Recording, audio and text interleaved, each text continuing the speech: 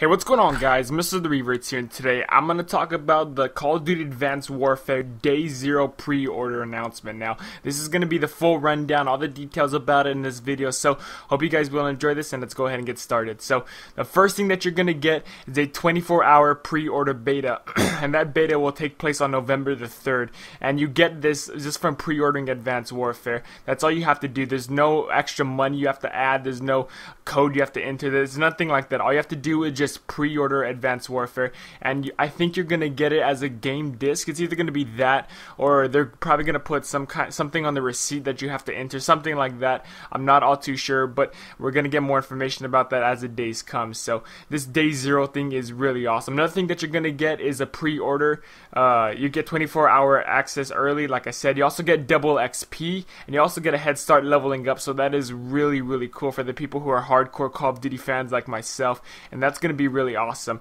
Another thing that you're going to get is 2 bonus weapons. They haven't said what weapons they are yet, but you are going to get 2 bonus weapons, and that's going to be awesome. There's a lot of weapons coming in Advanced Warfare, a lot of new ones too, and a lot of weapons that's probably a lot more than that we've ever had in any other Call of Duty game, so I'm really looking forward to that.